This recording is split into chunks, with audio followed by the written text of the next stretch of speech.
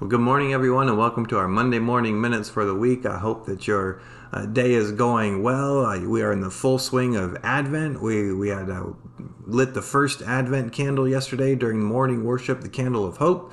We had our lighting service in the evening for the new nativity set that is out in front of the church. So that was fantastic to see, and thank you again to everybody who put in the time and the work to decorate and to build the stable and get it here and everything set up. It looks just fantastic. It really does. If you haven't seen it yet, please drive by the church today, tomorrow evening, of course, when the lights come on. That'd be a great time to see it. And being in the Christmas season means that we are in the full Christmas shopping mode. We are ordering things online. We are going to the stores and purchasing gifts so that on Christmas morning, our family, our friends have nice, shiny new gifts under the tree. Of course, we want brand new things and bright packages and wrapped in colorful wrapping paper and we like new. We like shiny, but we are not.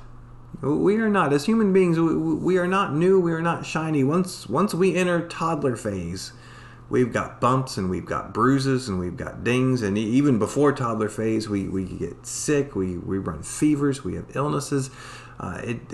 We don't feel very new from, well, pretty much from the time that we can feel something for the rest of our lives. But that doesn't mean that we don't have worth. That doesn't mean that we don't have value. That doesn't mean that God doesn't love us, even though we're not brand new and shiny for pretty much the majority of our lives. Now, I got to do something this past weekend that I thought was pretty fun.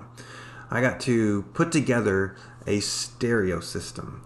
As we've been moving into our new house and we've been unpacking things and trying to figure out where everything goes, I got to pull out an old CD player and an old receiver and the speakers and everything that goes with them, and then all of my old CDs that had been in the attic for, well, years.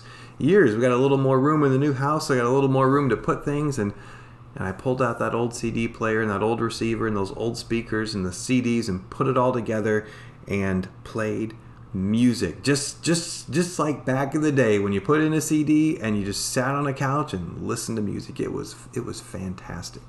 They really was. Our kids came up. They were dancing around whatever the song was that was playing at the time, and it was really fun. But I wasn't sure at first when we got that out if it was gonna work.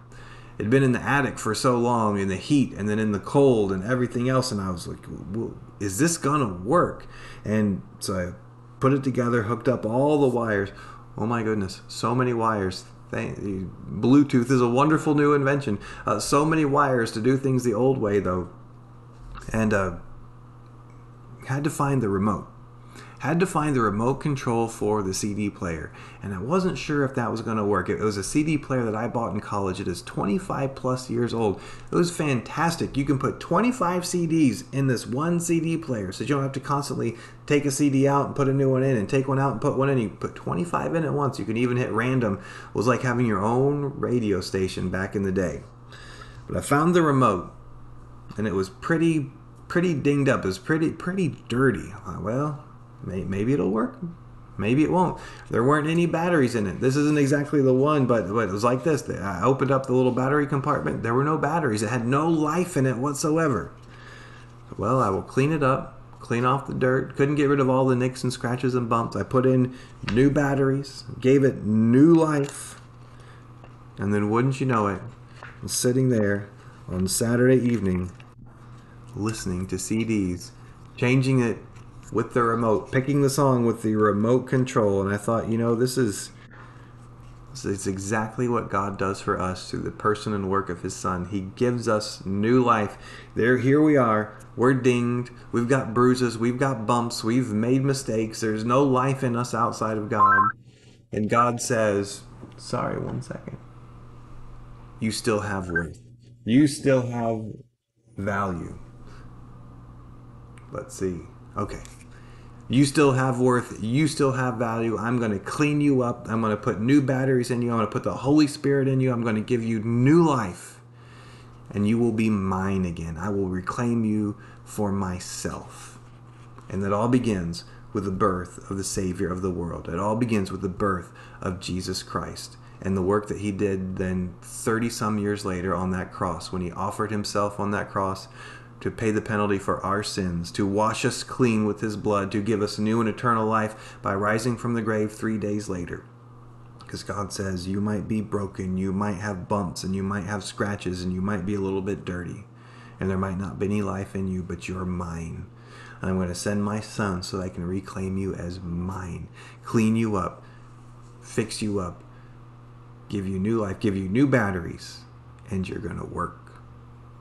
So I hope you're having a great first week of Advent. I hope that your Christmas season is going well. We will hopefully see you Wednesday night for our last meet in the middle of the year, or next Sunday for the second Sunday of Advent. God bless you and keep you, and we will talk to you soon. Bye-bye.